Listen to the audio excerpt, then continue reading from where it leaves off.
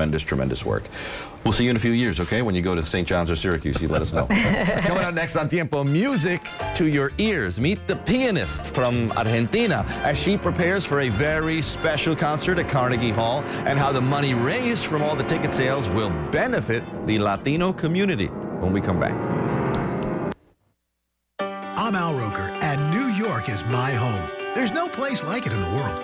When the season turns to fall, my favorite places are just a stone's throw from Manhattan. Lots of great weather, and even more great history. Plus plenty of arts and culture. Amazing fly fishing, and a Halloween party that...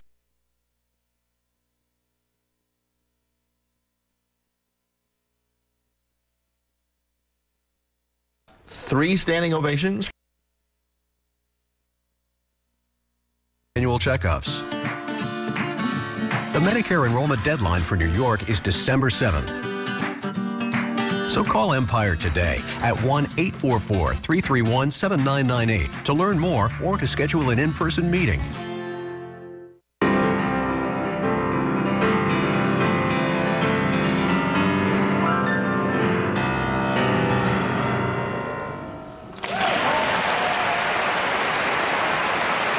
That was a performance by world-renowned Argentinian pianist and Steinway artist Rosa Antonelli at Carnegie Hall, back in 2011. She'll tell us more about that performance, but it marked the first time a Carnegie Hall pianist performed a repertoire exclusively of Latin classical composers, all Latinos. And now she returns to Carnegie Hall for a very important benefit concert. Joining us this morning, Rosa Antonelli. Bienvenidos. And you got 3 standing ovations, correct? 3 standing ovations. My, yes, oh my, that must have been, me paran los pelos, ¿verdad? Yes, oh. just so touched. Yes. For me. Now you're back 3 years later. This is a benefit concert for who? Who benefits from your performance? It will benefit LULAC. LULAC. Yes, LULAC, the guest we just had here, but in particularly students. Yes, for the educational program and scholarship funds. Scholarship funds. I mean, for the students who go to college. Yep. So the money that is raised from the ticket sales will go to help students continue their education? Yes. Okay.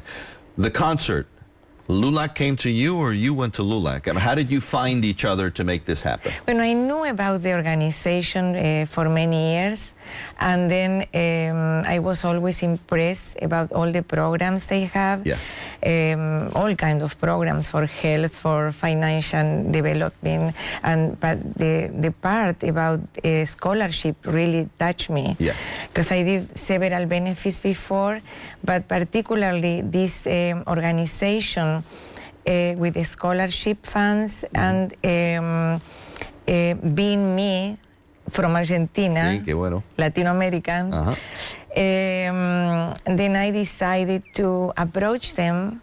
I met the president of the local council. Yes. And I said, maybe if you need help for raising money for a scholarship, I can help. Wow. And how, I mean, the concert is coming up when? What's the date? October? October 22nd. Okay, so when you went to them with the idea of offering your help, how many months ago was that? Was this a year in the making already? Yes, it was actually May 2013. It takes over 1 year to prepare everything. The concert in the Stern Auditorium on October 22nd, and don't worry everyone, we'll tell you how to get tickets in just a moment. You're going to play music from Latino American composers, correct? Yes. From representing what countries? Brazil, Mexico, yes, Argentina, and I'm going to play a New York premiere of Albéniz, okay. a Spanish composer. And how do you go about deciding what music you're going to play? Well, that was a very exciting thing to do because since in 2011, the concert with Latino American classical music was so successful. Yes. I decided, before in 2010, I decided to perform exclusively Latino American and Spanish composers. But then being a benefit for LULAC, yes, then I thought how many composers from different countries, from Latin America, can I play. And particularly one composer from Mexico, Manuel Ponce. Sí. I researched and I found this wonderful composer from the Romantic period, which I fell in love with his music, and that was honoring Lulac. Rosa, when you make the selections, are you, besides just trying to vary the countries that are represented, are you looking for different styles? One music that is more up-tempo, one that's more alegre, one that's more lento. I mean, you tell me how you vary the different types of styles. Yeah, this is a very important question, because you don't want the audience to feel for a long time with a very slow tempos. Sure. And then I try to alternate slow tempos and fast tempos. Sure, no? So you mix it up. Yes. All right, sit tight. I want to ask you a few more questions about the concert, and we're going to tell people where they can buy tickets. Coming up, the details of that special Carnegie Hall benefit concert when we come back on Tiempo. Sit tight.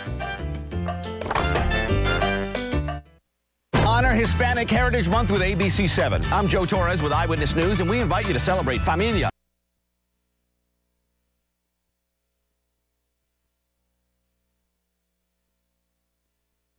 I would tend to think and argue that, especially with the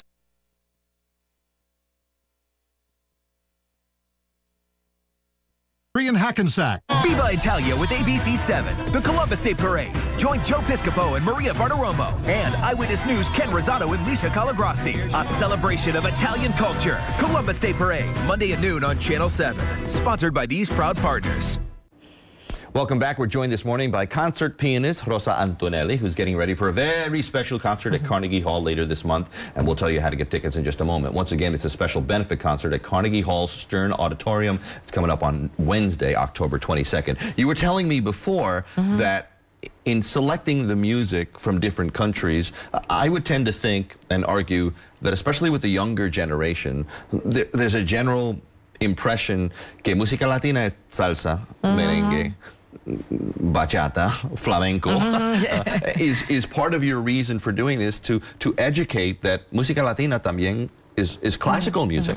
Yes, this is very, very important to me, because I realized that, like you said, that people associate music, Latin music, with salsa, merengue, no? And then in this way, people know that the Latino American composers, they are very, very important as the traditional composers from Europe. No? And this is very important for me to promote the Latino American classical music. I'm doing lately New York premieres. Sure. And that it has history, that it has culture behind it, that Música Latina is not just 30 years old or 20 years old, that it's hundreds of years old as well. So, and all these composers, none of them are still with us, correct? The music that you're playing, they've all passed away. Yeah. Right. And most of them got scholarships to study in Europe. Yes. And then they return to their countries, and they have that mix between the European culture and the folklore from their country, which makes the music so beautiful. And you're going to play for roughly 90 minutes, correct? Yes. With an intermission of 15 minutes. 15-minute break. You can handle that, right? Yes.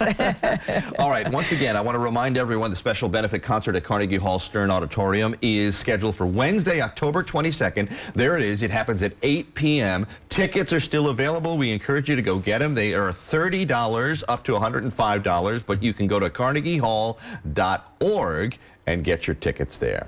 Lastly, before I go, I also want to give a quick thanks to the good folks at Bergen Community College. They honored me earlier this month during Hispanic Heritage Month. This is the picture we took there. Some great kids out there doing wonderful things, so thank you guys very much. Speaking of National Hispanic Heritage Month, It runs through October 15th. And if you want to go catch an event to sort of get in the flavor of it all, we've got a list of those events. Just go to our website at 7 Online. You'll find a home link there on our home page. That's the end. Muchísimas gracias. Thanks for being with us this morning. If you missed any part of our show, you can watch it at 7 Online on the web, even on your tablet or even on your smartphone. That wraps up another edition of Tiempo. I'm Joe Torres. We'll see you next time. Thanks for watching and enjoy the rest of your weekend, everyone.